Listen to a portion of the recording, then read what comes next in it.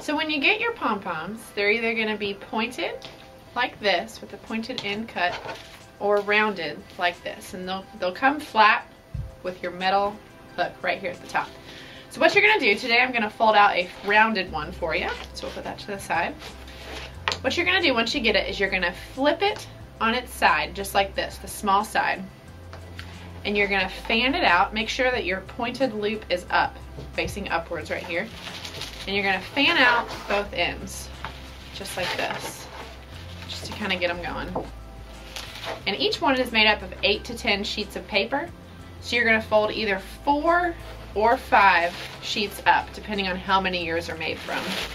So you just start pulling from one end and just go all the way across, just like that, and pull it up as far as you can towards the center. But don't pull too hard because it is tissue and it will rip. So keep pulling in that circular motion here. Just go all the way around. Just one sheet at a time.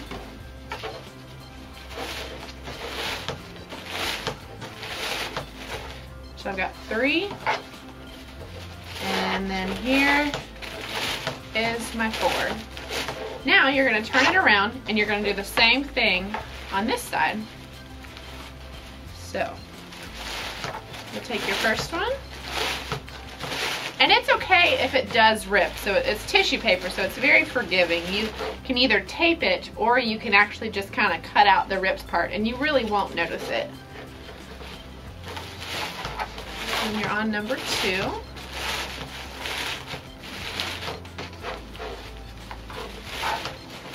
And just keep going around this way.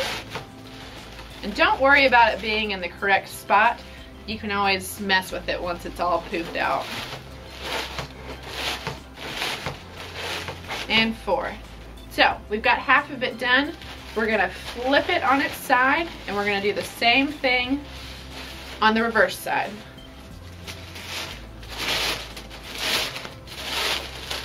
So I'll pull it out on this end.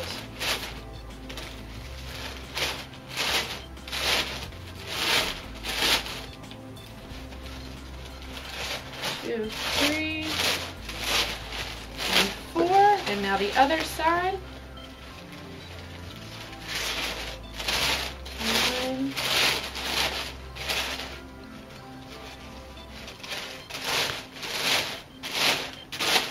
2,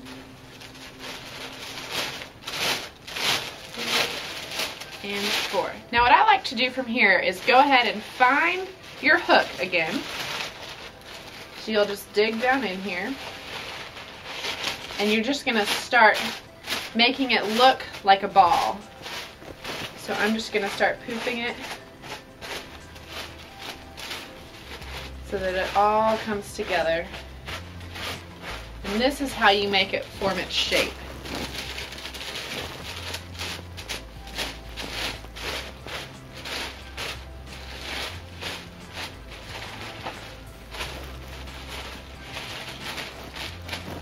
Kind of play around with it until you've got it how you want it.